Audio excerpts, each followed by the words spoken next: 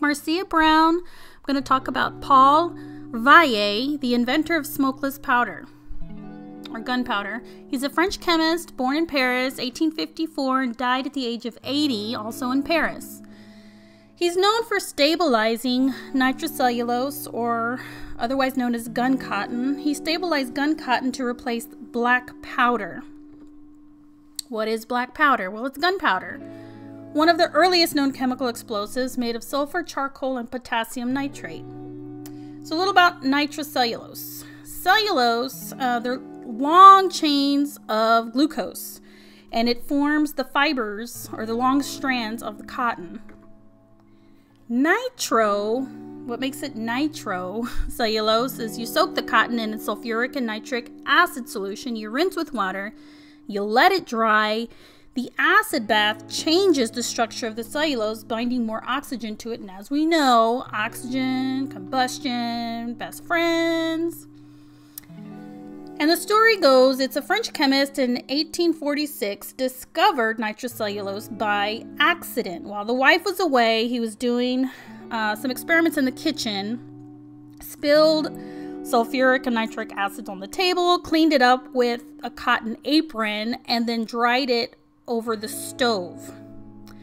Well, it ignited and pretty much just burst into flames and went out instantaneously. Hardly any ash, hardly any smoke, so he knew he was onto something pretty amazing. The gun cotton's unstable, but it's more powerful, 6 times more powerful than black powder, so he's onto something pretty amazing. In 1884, Vieille made a more stable form of it. He called it powder, initially called powder V, but then it was kind of turned into powder B due to the name. It was Blanche Poudre. So a little bit about black powder, gun cotton, and then powder B. Black powder, it's an explosive. It creates a cloud of smoke because more than half of it stays behind as residue. So there's a lot of ash on the firearm, which can jam the firearm, which can also is the reason for the cloud of smoke, which can be dangerous for any soldier using that type of ammunition. Gun cotton, on the other hand, a lot less smoke, but it's unstable. And then finally we have powder B. It's low residue, which means there's very little smoke, very little ash, so there's less cleaning on the weapon, less jamming. It's more powerful, and it's more stable. So, one of the first firearms to adopt powder B is the 8mm Lebel M1886 rifle. It's one of the first military cartridges to use powder B. What's really cool is that it has an 8-round magazine in the barrel. You can fit 8 in here. It's like there's an elevator here and it goes down here, and then when you need it, it comes up the elevator and then out. So I wanted to show it to you in action, just real quick.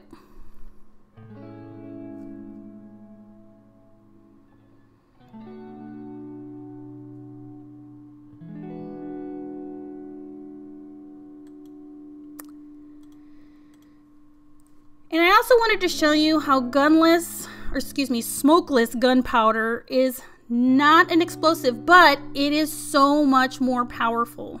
When it's kept in a small container, it acts as an explosive, such as in a gun barrel or, unfortunately, pipe bombs. Pipe bombs are made with smokeless gunpowder. Some are.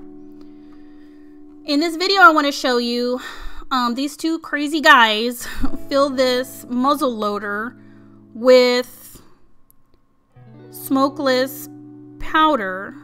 The gun is not designed for that. The gun is designed for regular black powder. So they wanted to show you how dangerous it can be if you accidentally put the wrong powder in it. And as you can see at the point of combustion, it just ripped apart this firearm. So how do you tie it into the classroom? Well, this is a lot what chemists can do. It's very interesting. I had so much fun looking up this information. I don't know how this couldn't interest the kids. Here's some references, and if you want an amazing, funny video showing Captain Kirk making a cannon out of things around him on this planet that he was trapped on. Funny stuff, guys. Thank you.